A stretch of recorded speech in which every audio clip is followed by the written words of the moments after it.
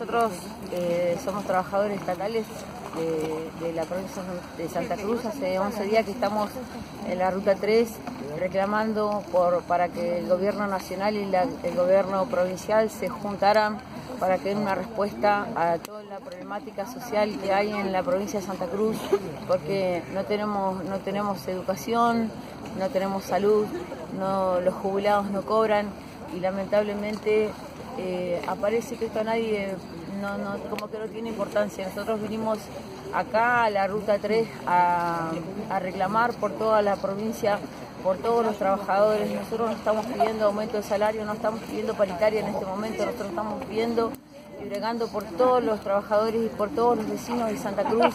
Lamentablemente la respuesta que ha llegado tanto del gobierno provincial como del gobierno nacional ha sido la represión.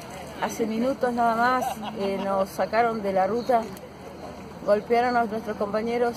Ahí tenemos 2 detenidos, una compañera secretaria general de Calafate, Andrea Mayorga, y compañero Pablo Faniña, delegado de acá de Río Gallegos.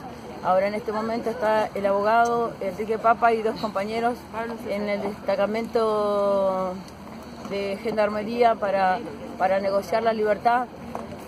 Tenemos 10 compañeros heridos entre los palos que le dieron los gendarmes y el gas pimienta que le tiraron en la cara, pero no hay ninguno de gravedad, gracias a Dios. Y bueno, nosotros seguimos insistiendo, tanto al gobierno nacional como al gobierno provincial, que dé una respuesta, porque la represión no es lo que nosotros necesitamos soluciones, queremos soluciones, y la solución no es venir a sacarnos a nosotros de la ruta. La solución es que se sienten, que hablen, que traigan la plata que necesitan, las obras que necesitan en Santa Cruz, porque acá nadie se salva solo. Si no nos salvamos entre todos, acá Santa Cruz se hunde y nos vamos todos.